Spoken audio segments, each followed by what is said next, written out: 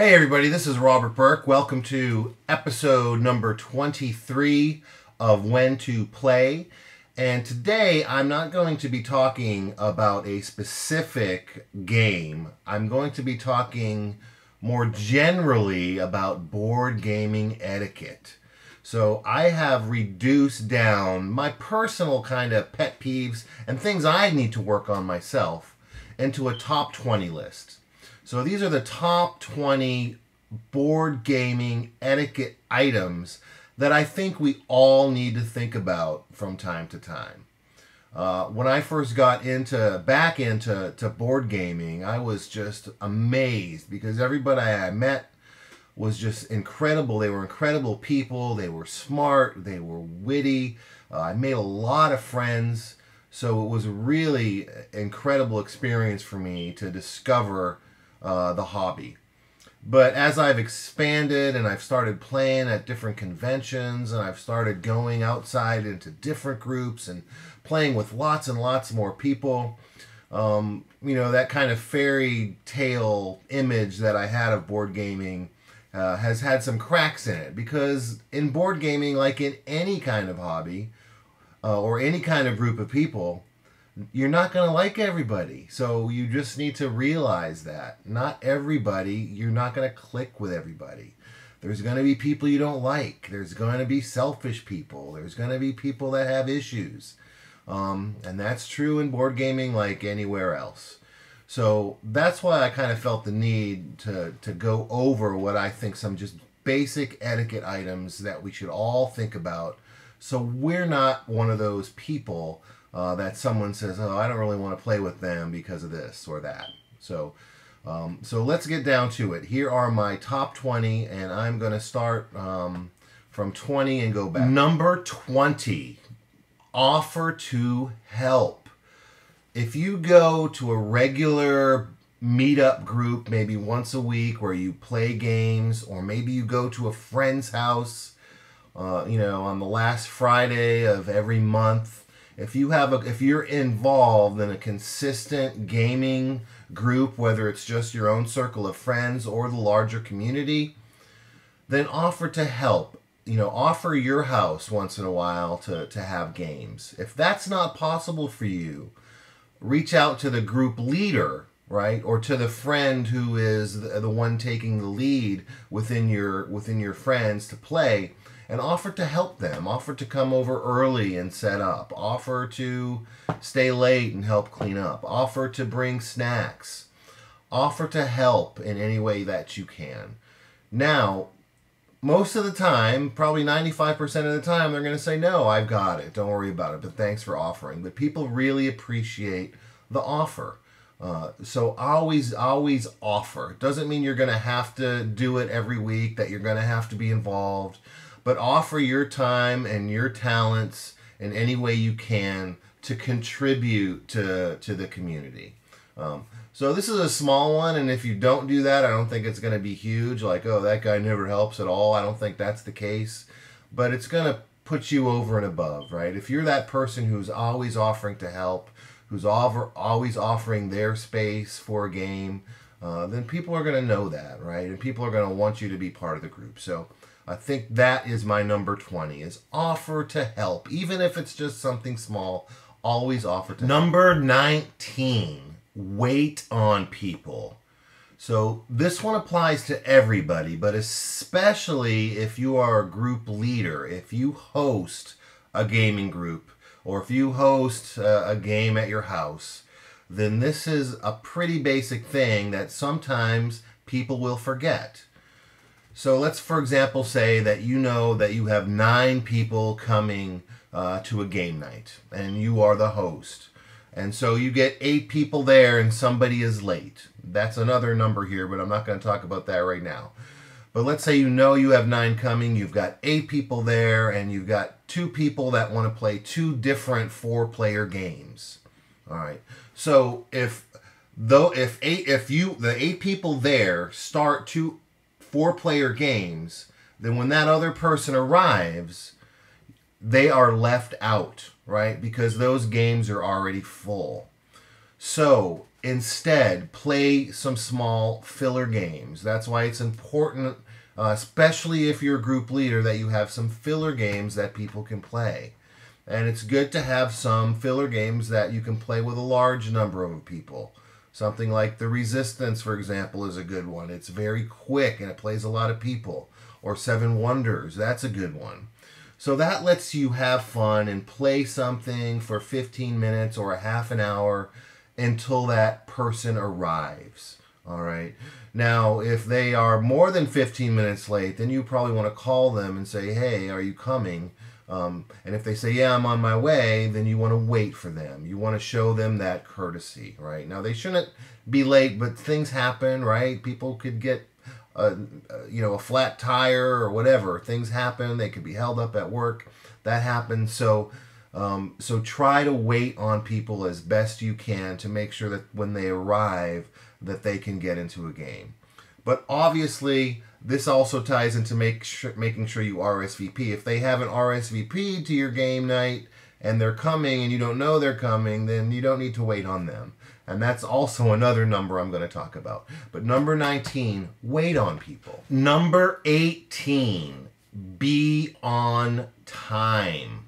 This is a very basic one. And this ties into waiting on people, right? You should never make people in your group wait on you. Try your best to be on time. If a game night is starting at 7 p.m. and you have RSVP'd, be there at 7 p.m. Leave early if you have to. If you know that there's traffic in the area that you have to drive through to get to the game night, leave early. Give yourself plenty of time to arrive.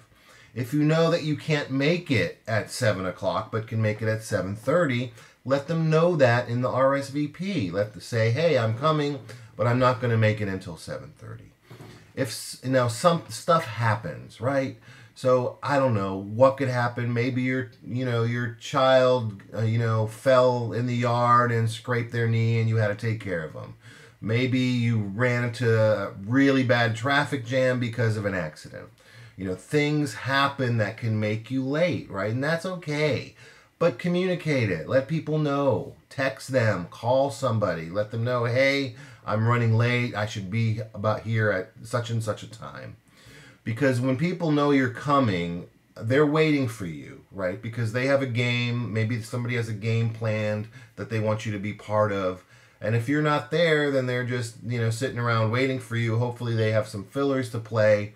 But let them know. So be on time. Try your best to be on time. And in those cases where you are late for something beyond your control, call somebody and let them know. Number 17. Don't show up to an event if you haven't RSVP'd and expect to play. Now, I think it's totally acceptable for you to come to an event that you haven't RSVP'd for. Maybe you even RSVP'd saying you couldn't come, but something changed and you could come. So then you go to the event. However, if you go to the event and people have already planned a game or they're playing a game, then don't expect to be able to jump into that game, right? Because that's not really fair. Because other people RSVP'd and they said, hey, I'm going. Do you guys want to play Game of Thrones? And they get 6 people that are going to play Game of Thrones. And then you show up. Don't get mad because you can't get in to that Game of Thrones session, right? Because you didn't RSVP, all right? If RSVPing to an event is important because it lets everybody know who's coming, how many people are there, lets people know what games they can choose from. So, if you don't RSVP, people aren't going to be waiting on you because they think you're not coming, right? So don't not RSVP and then show up and expect that you're going to play what you want to play. Sure, you can still go to the event, but you're going to be at the mercy of who's left to play with and what people have decided to play and that kind of thing. Now, hopefully your group is a good group, right? And if you show up on time without RSVPing, they'll be able to work you in and everybody will be able to play something that they want to play. That's not a hard thing to do, and that's another part of this etiquette list that I'm going to talk about. But for your part, if you don't RSVP, Don't show up and expect to play something that you want to play. Number 16, show up. Okay, this is an important one. This is probably the most basic one. And it still happens, like for the game group that I run, almost every week. There's somebody that RSVPs that they're coming and they don't show up. Not cool. Don't do that. All right. Don't RSVP or RSVP and say you're not coming. Or at the very least, if something happens and you can't make it, that's okay, because we understand that things come up, right? So if something comes up and you said you were going and all of a sudden you can't go, then let somebody know. Send them an email or go back on Meetup and change your status to not going. Or give somebody a call and say, oh, something came up, I can't make it. I'm sorry. That's okay. But if you say you're going and don't show up and don't let anybody know, that's not acceptable. That's now you're impacting other people besides yourself. Because you got to understand, people in a group, when people are getting together, they might have a game in mind, right, that they want to play. And you've RSVP'd, you said you're coming, so if they're a good group, they're going to wait on you. They're going to be waiting on you. They're not going to be playing. They're not going to be doing the thing that they love to do because they're waiting on you, because they're a good group and they want you to be part of it. But you haven't showed up. So that's not cool, because you're impacting other people's night. So don't. If you're not going to show up, let somebody know that you can't show up. All right. Now, again, it's okay if something comes up, but let somebody know. It's never okay. It's never okay for you to RSVP and then not show up because you changed your mind, or you didn't feel like it, or you were too tired after work or something like that. That's not a valid excuse. All right. But you can still call and say, hey, I can't make it. I'm feeling tired. You can do that. That's okay. It's not ideal, but at least that's okay if you let people know. But if you RSVP and don't show up and don't let anybody know, that's not acceptable. It's not cool. Don't do it. This is an important one. So pay attention to number 16 if you don't pay attention to any other number on this list. Don't RSVP that you're going to go to a session and not show up and not let anybody know. Number 15, RSVP. This is an important one, especially if you're using Meetup, or if you're having a large gathering at somebody's house, then it's really important, right? So if you're invited to a game night at your friend's house on Saturday at 6 o'clock, let them know one way or another if you're going to go. Yes, I'll be there. No, I won't be there.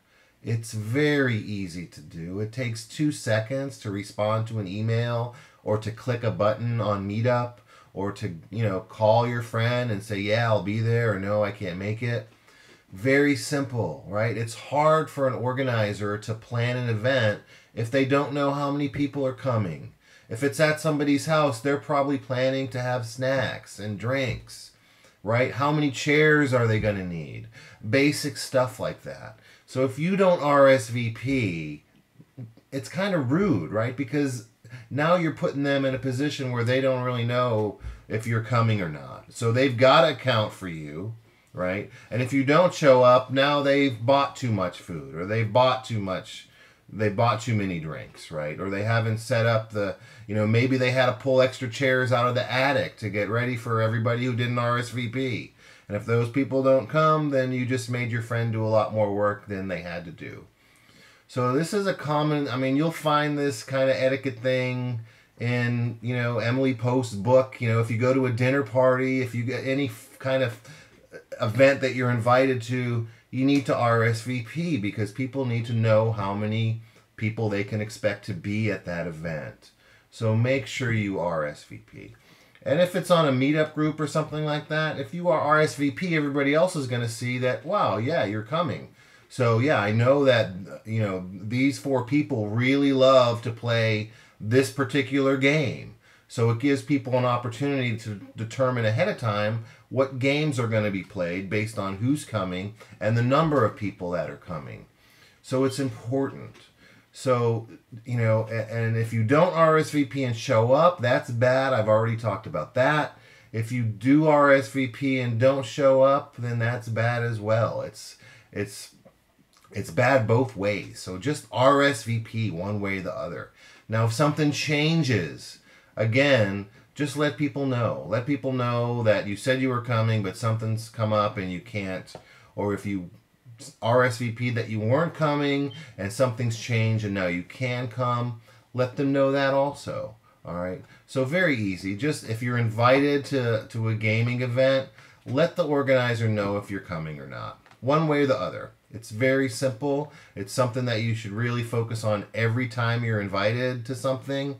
If you're a person that never RSVPs and nobody knows if you're coming or not, sometimes you do come, sometimes you don't come, then you're going to be known as the wild card, right? And people aren't going to like that. People don't appreciate that. So always RSVP.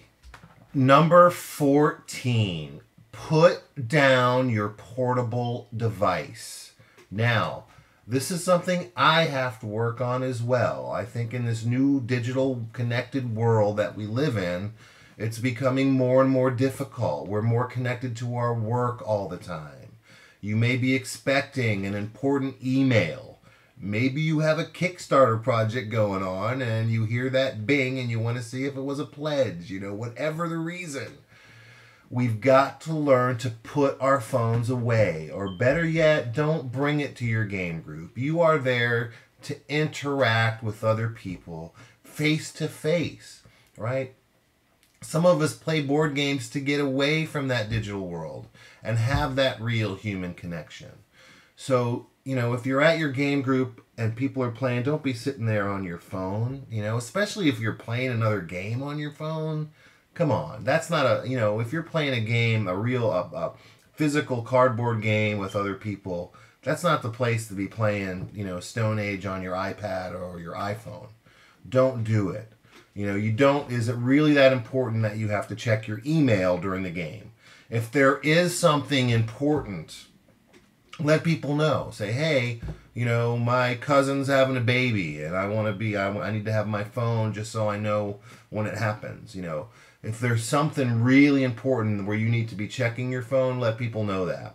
All right. But don't be looking at your device the whole time during a gaming session. If you're playing a brand new game that you haven't played before and somebody is nice enough to explain the rules to everybody and they're doing a rules explanation and you're sitting there looking at your phone, that's rude. I hate to, you know, I've got to be blunt. That's just rude. Somebody's taking the time to explain the game to you and you're not paying attention. You're looking at your phone. And then when you start playing, you have no clue and they've got to explain it all over again. Now that's impacting everybody else's playing time. And that's not fair. And that's why it's not good that you're looking at your phone, right? If everybody's playing and it gets to your turn and you don't even know it's your turn because you're looking at your phone and they have to say, oh, it's your turn, go. And then you don't know what's been going on and you've got to spend a lot more time, that's not good. All right, number 13, don't be a rules lawyer. Now, I don't want you to think I'm saying rules are not important. Rules are very important. And you want to make sure you're playing a game according to the rules as they're written. However, if there's a discrepancy or a debate or an argument or a point of contention that comes up over the rules of the game that you're playing, and you know the rule, don't argue about it, okay? Look it up in the rule book. Find the specific example in the rule book that the debate has started about and read it out loud from the book verbatim to everybody playing the game. That way everybody knows exactly what the rule book as it's written and there's none of this fighting and bickering back and forth. All right, so I know that can be hard to do sometimes, especially if you're really certain on a rule, but it's always better to go to the rule book and read it verbatim so you don't start some kind of rules argument that ruins the experience for everybody. So that's my number 13 is try not to be a rules lawyer. Try to be a rules judge that bases it on the ultimate piece of evidence that you have, and that's the rule book. Number 12, don't expect everybody else playing the game to know the rules. Now, especially if you're teaching the game, it's up to you to know the rules and teach them.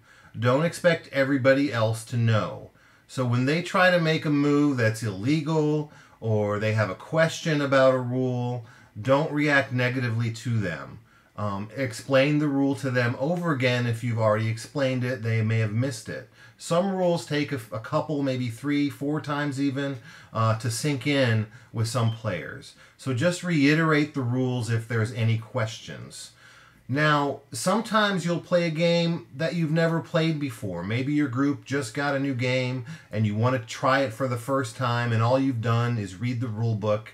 And that's okay. You're going to fumble through. If it's a complex game, you're going to fumble through it. You're going to have to refer to the rule book when you get stuck.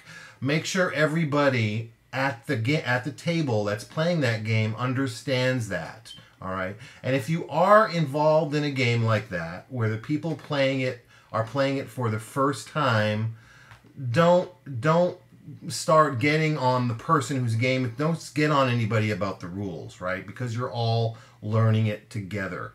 All right. So don't expect other people to know the rules of the game. If you have a question on it, it's okay to go to the rule book, look it up, read it out loud, explain it to everybody so everybody can learn the proper rule at the same time.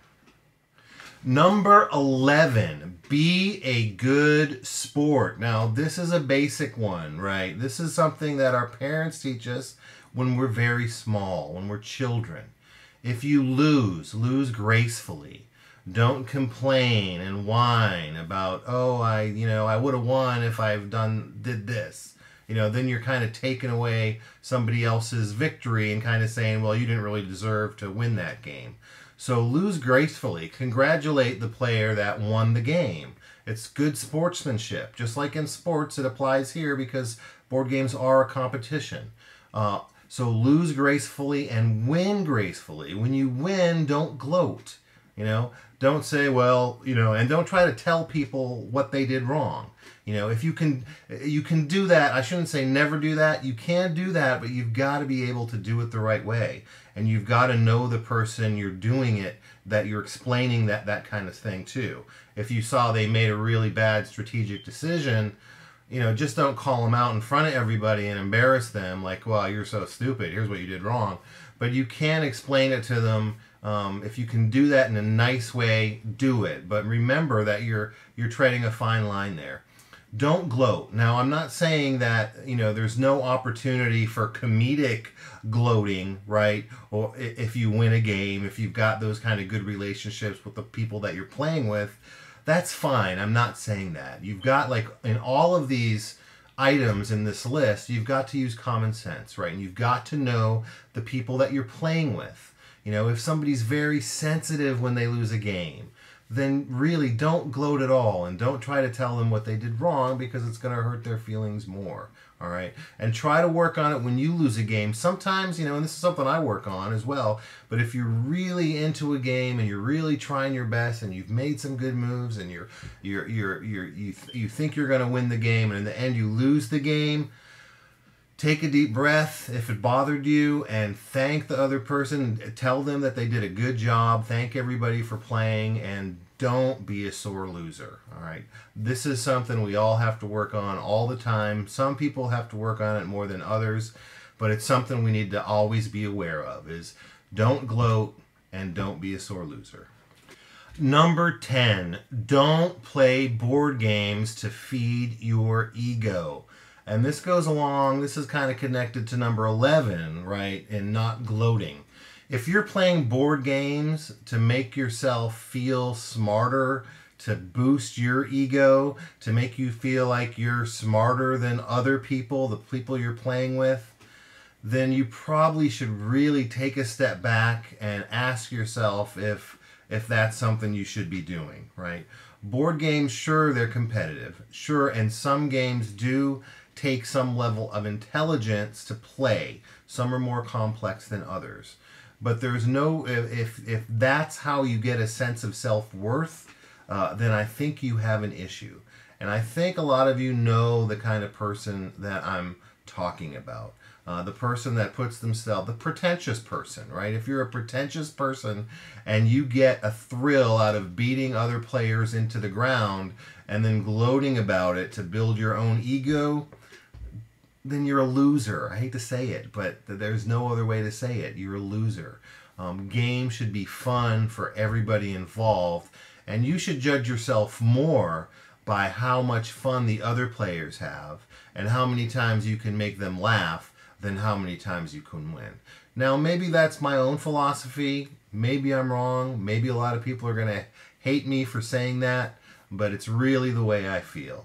You need to focus on the social aspects of gaming more than trying to win so you can make yourself feel good. Number 9, don't leave people out. Now, I have seen this happen. I will say this is more rare. If you are the organizer of a game group, or if you're organizing an event at your house or at a local game store or a restaurant or wherever you meet, then this is even more important for you. And I'll give you an example. Let's say you're holding a gaming event and 9 people, including yourself, have RSVP'd that they're coming. Let's say it's going to start at 7 o'clock. All right, so everybody's there at 7 o'clock except one person. And so at 7:05, 2 people want to play 2 different 4-player games. As the game organizer, you should not allow that to happen, right? Because if you split into 2 groups of 4, when that other player arrives, they're going to be out of luck. They're not going to be able to play anything until one of those games ends. So keep that in mind. Now, this goes in line with being on time, which is going to be one of the other items in this list. But if somebody is late, give them a call, which that's another item in the list as well. Give them a call and say, find out if they're going to be there. If they are going to be there, if they're just running a little late, then wait for them. Don't start a game in your group that's going to mean someone is going to be left out of it. All right. When somebody comes to your group and they don't know anybody and they're looking around, introduce yourself, get their name, introduce them to other people, find out what they like, get them involved in a game and bring them into the group and see if they click. All right. So never try to leave people out. Now, sometimes that happens. If somebody's really late, that's on them. You can't wait around for people forever. But if you know somebody's going to attend and they're a little bit late, don't start games that's going to leave them out. So that is my number 9. Don't leave people out. Number 8, take care of other people's games. We all have different levels of neatness. We all have different levels of how well we take care of our stuff. All right, and I'm not the kind of person who sleeves my cards and puts everything perfectly aligned in the box. I tend to throw stuff in there if I'm low on time. It's not that important to me, but I need to understand that it is important to some people, right? Some people are anal people and some people are slobs, right? Those are the 2 extremes. Most of us are somewhere in the middle. But you've got to, like with anything, if it's somebody else's property, you need to respect it. All right. So that includes things like making sure you're not serving, greasy snacks at your game night if you're hosting, right? Don't serve potato chips or pizza. Or if you do serve stuff like that, eat it somewhere else. Take a break and eat it at a different table and socialize. And once you've eaten your pizza, then you can go back to your game. It drives some people nuts when they're eating pizza with their game components and then touching their cards with their greasy hands. That doesn't bother me with my games, but be aware of it because it really does bother some people. And when we're talking about etiquette, we are talking about others, right? You are talking about making other people feel good, making other people feel welcome, and making sure other people are not uncomfortable. We're not talking about ourselves. So that's why it's important, if you're playing with somebody else's game, take care of it. Don't bend their cards. You know, a lot of people like to fold their cards like this, so other people can't see them and things like that. Be aware of how you're handling their components, and be aware of where you're placing your drinks. You know, if you're placing your Diet Coke on the table right there where you're placing your cards, condensation's going to happen, right? On the bottom of your glass, and the table's going to get wet before you know it, the cards are wet, right? So be aware of that stuff. Try to keep your food and drinks off the main playing table. If you're a host, try to have smaller tables off to the side that are separate, where people can put their food, their snacks, and their drink. All right, try to choose snacks that are not greasy and aren't going to cause trouble. You know, pretzels, crackers, grapes, stuff like that. That stuff works very well. Just try to avoid the greasy stuff. So that is my number 8. Take care of other people's games when you're using them. Number 7, don't always play only the games that you want to play. You've got to be willing to expand your horizons now and then. If you're the kind of person who only likes to play Agricola, or only likes to play a war game, or only likes to play Twilight Imperium, you've got to expand your horizons and be willing to play games that other people bring into the group now and then. We all have games that we love. We all have games that we're always willing to bring to the table. And it's very good for you to bring your games to a game night and be willing to teach them, but also be willing to sit in the role of a student from time to time and let somebody else get a game they've been wanting to get to the table. You're going to enable them to do that by being open to playing new games. So this is a very simple one, and there's usually not a problem with this. But from time to time, I have met people who only want to play one type of game, or only want to play one particular game, or never, they never want to play a game that they haven't played before. So don't let that be you.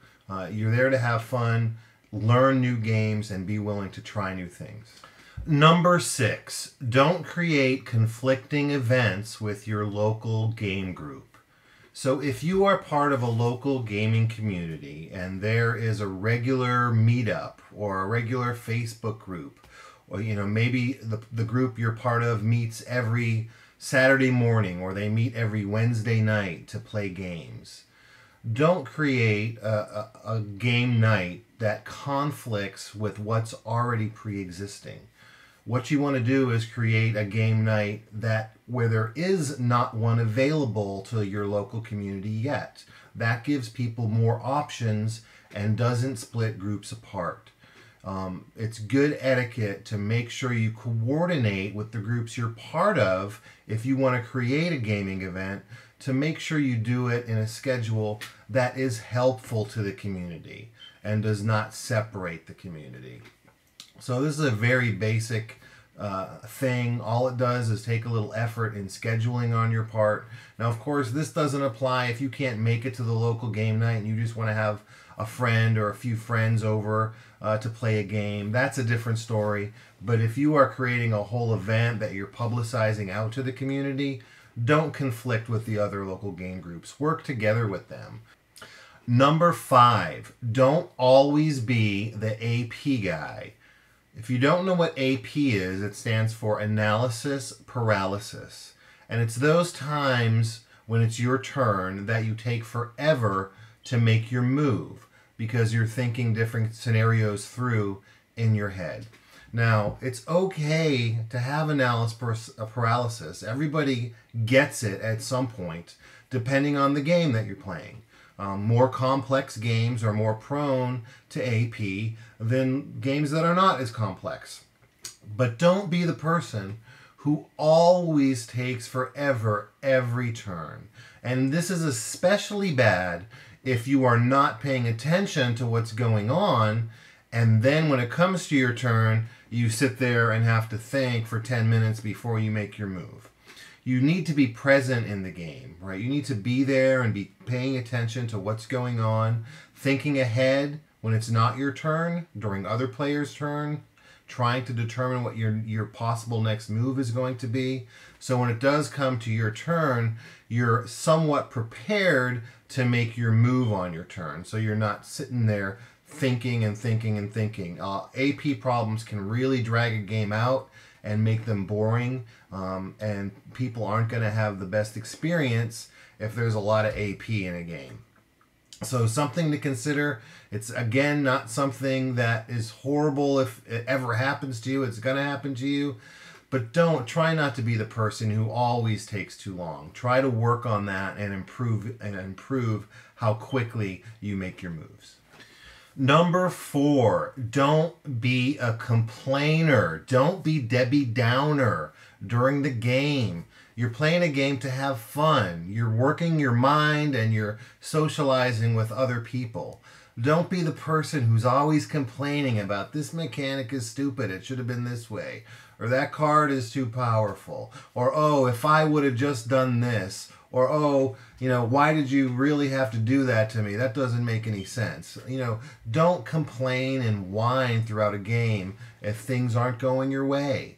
It turns people off, and it belittles people if you're whining, especially about a game that they brought to the table or a game that they really enjoy. Just make the best out of it. If you're not truly enjoying it, just suck it up and try to get the most out of it that you can. Don't be a whiner. Don't be a complainer when you're playing the game. All right, number 3, offer to help clean up. When the game is done, especially if it's a game with a lot of components, you've just played the game, right? You know what components were part of the game and what you probably know what bags they go in if you saw it being set up. Help clean up. Put your pieces in their bags. Get the cards together in the right decks where they belong. Put the dice in bags if there's bags for the dice. If you're unsure of where stuff goes, ask the owner of the game where they would like you to put your stuff. A lot of times there are people who don't want you to help clean up because they have a very particular way of putting components back in their box. And that's fine if they don't want help. But it's not okay for you not to offer. Always offer to help pick up. Because when everybody picks up a little bit, it can be done quickly and you can move on to the next game. It's really rude if you finish a game and get up and leave without offering anything and not even saying goodbye and just going on to the next table to play the next game. That's just out rude. Don't ever do that. Offer to help clean up, and if the owner says no, I'll do it myself, then you're free to go. So this is just basic etiquette stuff here. Offer to be helpful when the game is over, and also when the game is being set up, if you're there, offer to help. Maybe you can shuffle some decks. Maybe there's resources you could put out on the board. Just ask the question. Number 2, don't be the person who never gives somebody a move back. Now, I do have to qualify this. If you're in a 2-player game and it's a competitive game, right, then I think then it's different. It might be okay to not allow, in a game of chess or an abstract strategy game where it's 2-on-2, if you lift your finger off the piece, maybe that's a rule. As long as you understand that rule and that it's a competitive game, I think it's okay. But if you're the kind of person who never lets anybody take a move back, especially if they're a new player who's never played the game before, then that's not cool. It's a game. It's not a bar exam. Relax. If somebody wants a move back and it hasn't revealed any hidden information or their move hasn't changed the state of the game, let them take it back and make another move. You don't want to win a game anyway because somebody made a bad move. You'd rather win a game because you played the best that you could. So it just creates better environment if you're more apt to let somebody take back a move than not to. Now, sometimes this can't happen, right? Like I said, if it reveals hidden information, or sometimes maybe there was some kind of diplomacy or trickery that you employed in the game to get somebody to make that move and then they didn't realize it until after they made it. Those cases are exceptions to the rule. The key word here is don't always be the person who says no. Let people have moves back. All right, here we are. My number one thing that you should not do as a board gamer. A very important piece of etiquette here. Don't quit and walk out on a game. Now, if it's a two-player game and you know you can't win and you can concede the game, you can ask your opponent, I concede the game, is that okay? And they accept, then that's okay, right? Because they've won the game and you both know they've won the game and you're just conceding.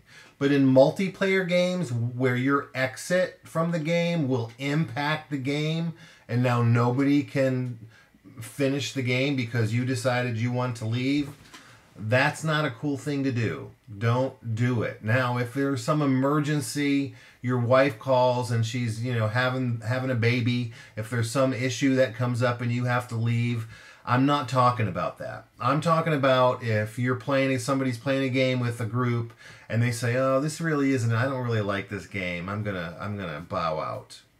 No, not cool. If you've sat down and agreed to play it, then you should play it till it's over, because it's not fair to everybody else. All right, it's a basic common courtesy that you stick it out, so because other people might really be enjoying the game, and if you leave, you're going to throw off the whole balance of the game, and it's just going to ruin it for everybody, and that's not fair. And if some people will do this if they're losing a game too. If you're really losing a game, that doesn't mean you can get up and leave, right? Because other players might be dependent on what your position on the board or whatever. So don't leave a game. Stick it out, and there'll be another game after this one. You're going to be able to play something you like after this game. It's not going to kill you. So that's my number one thing, is don't quit in the middle of a game. It's rude. Don't do it. All right, so there you have it. I put this list up on Board Game Geek, and there was some great reaction to it. There was a lot of bad reaction to it. How dare you tell people how they should behave, and this is common sense. And it is. A lot of this stuff, it is common sense. But yet, when, I've been in certain game environments, I'm not going to say where or who, I've seen these things happen still. And we're all human, right? So these things are going to happen. I'm guilty of these things. I walked out on a game once, and I'm never, ever going to do it again. Because once it happened to me, I realized, well, that's just not cool. So it's stuff that we have to think about as gamers all the time. Especially if you're like me and you're a competitive person, you can tend to get caught up too much in the game and winning. Because it's not about the winning. It's about being with people and having fun. Sure, you want to win and you want to, you want to exercise your brain and all those positive things that go along with board gaming. But the social element of board gaming is a huge part of it. And it's the biggest part of it for me. It's why I really love the hobby, is the social aspect. So we really need to focus on those social things. We need to think about them. We need to think about how we react in certain situations, whether we let somebody take a move back. And I'm guilty. Sometimes I will just be reactionary and I'll do something and I'm like, oh, that was a kind of a dick move. So I'm going to start with me and try to improve myself as I go to different gaming events. And I hope you will too. I hope you'll just think about some of these things. Think about other things too. I think there's a lot of honorable mentions. Some people said, take a shower was one that some people said. I thought that was a little too basic, but I think I guess there are issues with some people who just, they smell because their personal hygiene isn't up to par. So yeah, I think things like that could qualify for this list as well. So you may have things that you would like to add to this list, but the bottom line is, think about the social aspects of gaming and how you can be a better gamer to make people feel more welcome and be considerate of how they feel and how they experience games. That's the bottom line. I hope this was helpful. Again, a lot of it is common sense, but if it was, why do we keep doing this stuff over and over again? Anyway, I'm Robert Burke. Thanks for watching, and I'll be back again with another game review soon. Bye.